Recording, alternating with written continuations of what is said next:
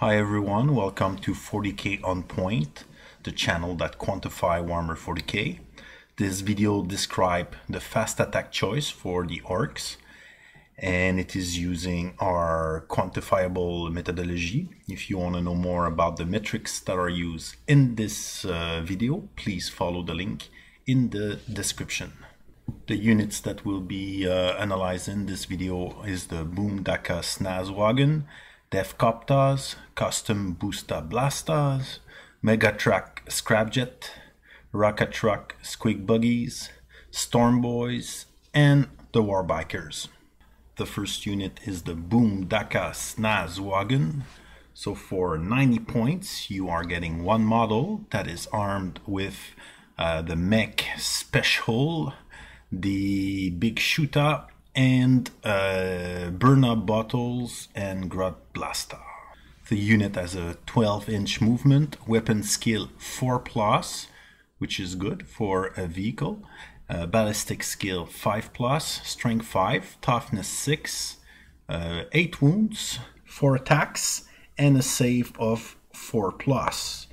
The weapon are the Big Shooter, 36-inch of range, assault 3, strength 5, Grot Blaster, which is a pistol, a strength 3, and the Mech Special, which is a 24-inch, assault 9, strength 5, AP -2, damage 1, and the burn-up bottles, which is a grenade 2d6, strength 4. So for 90 points, you are getting 8 wounds, toughness 6, save 4+. Also, the Here We Go and the Daka rules were used for this analysis. Also the Grot Gunner that allows +1 to hit with the Big Shooter and the Grot Blaster, and Billowing Fumes that give some defensive bonus versus to hit when that unit is targeted, and the Riding Shotguns that simply add grenades to the pistols. So overall, the Boom Daka Snazwagon performed well in our metrics. It reached an overall score of 124%. That is, the unit offensive output is better than its defensive cost. So overall, the unit, even if it has a weapon skill of 4+, its melee is not very good per point. It's a 90-point unit and not a lot of attacks. And its shooting is good. It's a dedicated anti-personal shooter. But what makes the strength of this unit, it's its ability to take damage for 90 points. It has a good fortitude score, and it also has a good mobility. So all put together, it makes a unit that is more than worth its point. So for 35 points, you are getting one Def Copta model. So that's a unit that has a 14-inch of movement, weapon skill 3+, ballistic skill 5+, 4 strength, 5 toughness, 4 wounds, 2 attacks, and a save 4+. It is armed for 35 points with a twin Big Shooter, which is a 36-inch, assault 6, strength 5 weapon. The Here We Go and Daka rule were taken into consideration. So the Turbo Boost, which added 6-inch to the move of that unit instead of rolling the dice when it advanced, and the scouting ahead was also considered, which is essentially a scouting unit.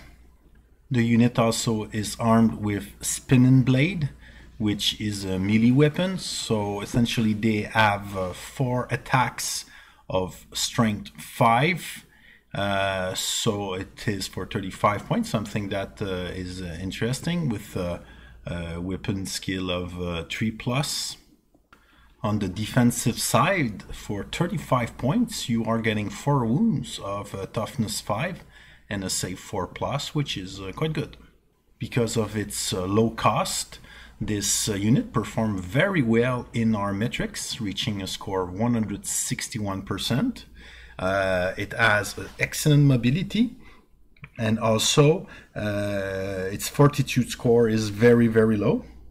So that's a unit that can go and take objective, and it will not be that easy to take them out. When it comes to damage output, however, they're not exceptionally good in anything. They're not terribly bad, neither. I would say against vehicle it's not very good, however, but overall the damage output and the offensive potential of this unit is better than its defensive cost, so that makes a unit that is definitely worth its point. Next, for 90 points, we have the Custom Boosta Blasta, and it is armed with a rivet cannon, 4 burnout exhaust, and stick bombs, and the Grot Blasta. So the burnout exhaust is a flamer. They got 4 of them, so it makes 4d3 attacks, strength 4, and it automatically hit the target. The rivet cannon is a 36-inch, assault 6, strength 7, AP -2, damage 2. So it's like a big autocannon on steroid. And then we have the stick bombs, which is a grenade, simple grenade. So for 90 points, you're getting 8 wounds of toughness 6 with a save 4+. The Here We Go Daka Daka Daka rule was taken into consideration, so did the Grot Gunner and the Riding Shotgun rule. The Spike Ram also was considered, which is essentially mortal wounds coming at the end of a charge. So overall it makes a unit that performs extremely well in our metrics, reaching a score of 166%.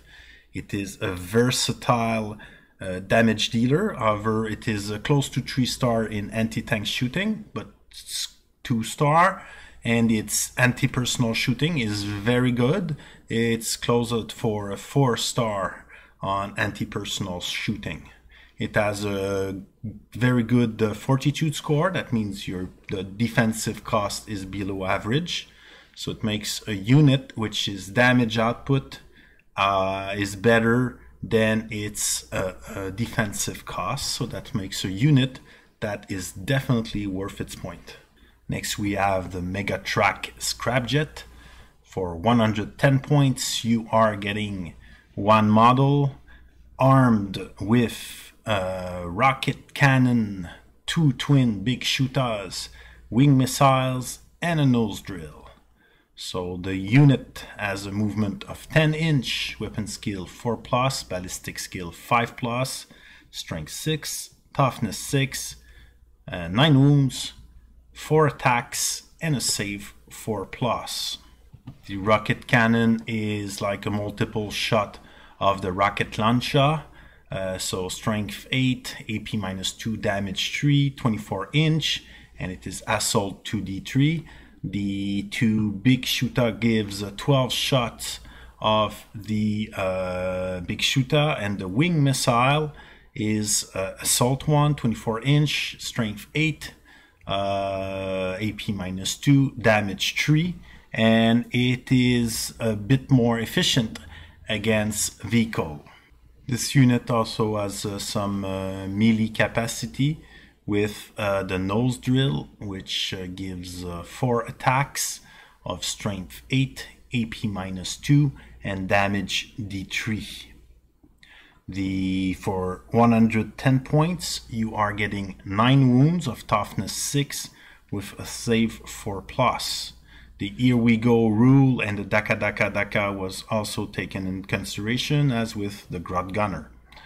Spike Ram, which gives mortal wounds on charge, was also considered in the metrics. Overall, the Megatrack Scrapjet performed very well in our metrics, reaching a score of 158%.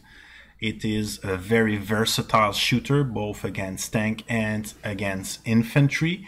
It is okay in melee, both against tank and against infantry. While not being dedicated for that, it is okay. and its fortitude score is below the average of 10, so it is good, and it has a good mobility, maybe a bit less than the other fast attack choice for the orcs. But that being said, it is still an excellent unit that is definitely worth its point. The next unit is the Rocket Truck Squig Buggies. So for 110 points, we get one models. They are armed with a lot of Squig Launcher, which is a weapon with different statistics. The Bitey Squig was used for anti-tank purpose, and the Bile Squig was used for anti-personal purposes. Also, the unit is armed with a saw blade, which gives 4 attacks of strength 6, AP -1, and 1 damage.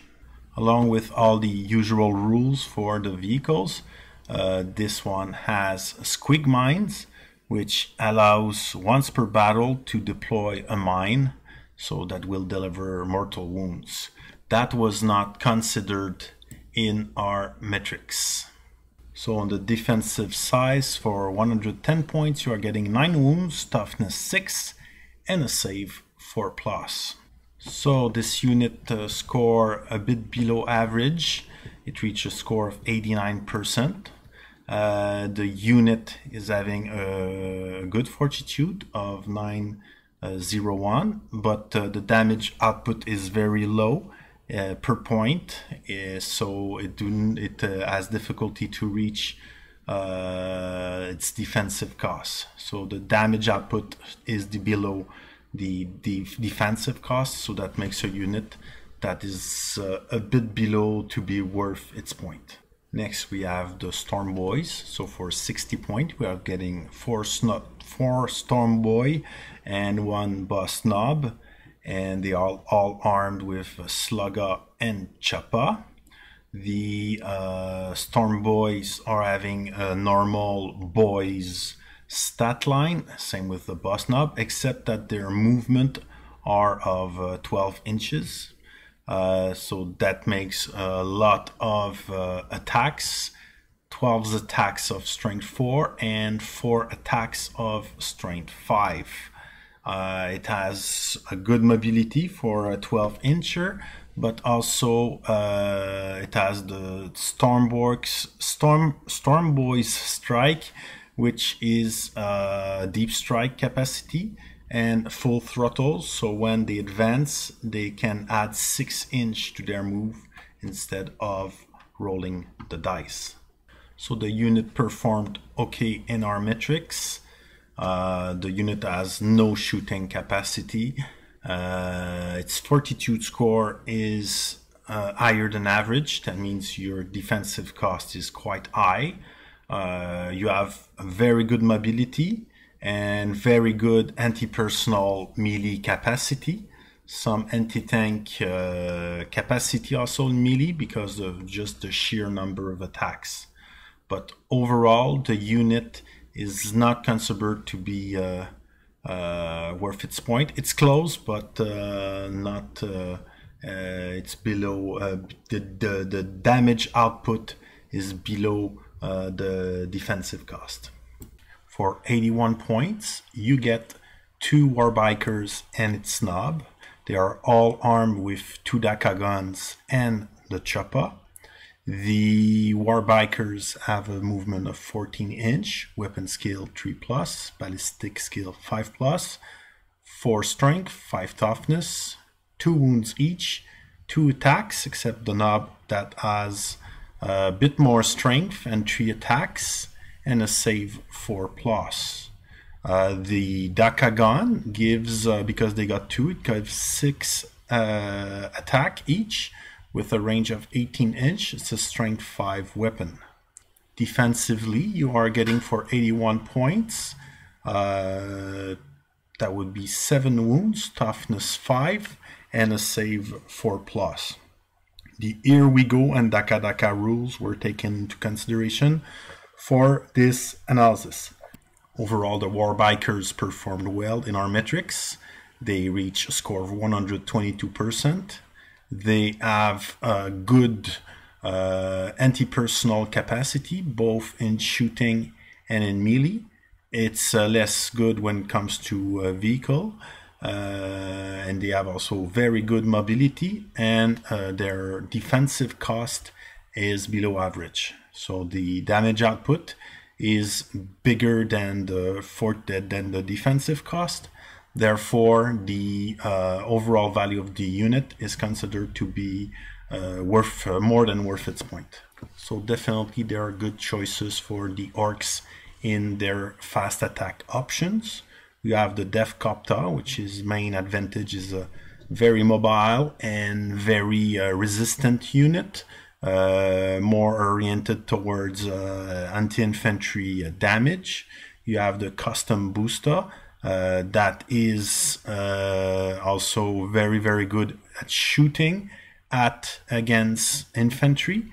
It has also a little bit of score in anti-tank shooting capacity. You have the Megatrak that has a better anti-tank shooting capacity, some anti-personnel shooting capacity, and a bit more melee. And that comes with a cost of a more defensive cost in its fortitude, and also a bit less mobility. So overall, you got 3 very good choices for the orcs. If we push further the analysis, the Devkopta is a very interesting unit, but it's very hard to find force multipliers that can be applied to this unit outside the culture or something like that. So it's difficult to bring that unit to a 200 person value. That being said, definitely can be very useful to take an old objective, as it is cheap, fast, and very resistant. The custom booster has different options. It has the custom jobs, so vehicles can have a special element and a sizzly rivet, which allowed one of its gun to do mortal wounds, brings the unit to 185%, and it has a very specific and interesting stratagem, that is the burning highway, that allows to increase the efficiency of its flamers. So because the custom booster is having a lot of flamers, it does increase significatively the damage output of that unit. So that brings to a 268% value. The Megatrak also can be increased in efficiency with custom job, and the corkscrew is the dedicated custom job for the Megatrak scrapjet. So it allows only one time, but to do a second close combat fight phase. So it allows the Megatrak to attack 2 times, even if it's not dedicated in close combat. It is very interesting, and it can definitely surprise an opponent, and brings the unit to a 187% value.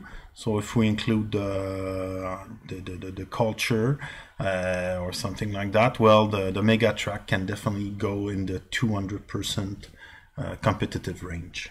This video described the fast attack choice for the orcs using our normalized metrics.